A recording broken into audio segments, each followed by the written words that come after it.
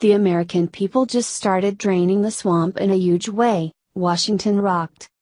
When Donald Trump promised to drain the swamp, he meant it. But I don't think many Americans realized it would happen this way. Americans knew that established politicians had to go. We understood they were corrupt. They put their own interests ahead of the people. But perhaps we didn't realize just how many of them were sexual harassers. Already a flood of politicians have been exposed. Some are stepping down. Some have announced they will not run for re-election. But more news is on the way.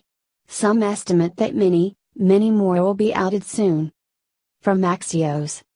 Neil King, former Wall Street Journal deputy bureau chief, tweets that he's hearing the total number of congressmen with sexual harassment skeletons may top 40. Many lawmakers are scared that Senator Al Franken, Democrat Minnesota, set a new threshold for resignation. Last evening, Representative Trent Franks, the dean of Arizona's House Republicans, announced he is stepping down after learning the House Ethics Committee was investigating him for sexual harassment involving two previous female subordinates. Facing allegations of sexual harassment, Republican Representative Blake Farenthold of Texas and Democratic Representative Ruben Kihuen of Nevada have so far resisted calls to step down. Republican Representative Joe Barton of Texas said he won't seek re-election next year. It seems like sexual harassment was extremely common in government. It's only coming out now, because of the massive change sweeping the nation. Thanks to Trump, there is a culture of reform taking over politics. The old ways to protecting the status quo are being rejected. People are no longer afraid to speak out.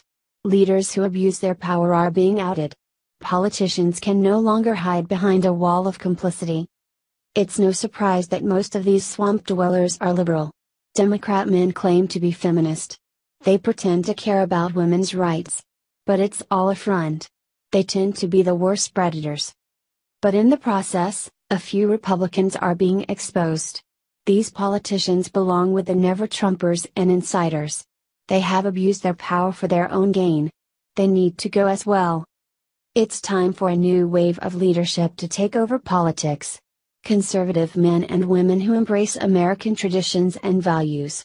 Anyone that does not match up must be ejected. It's long overdue.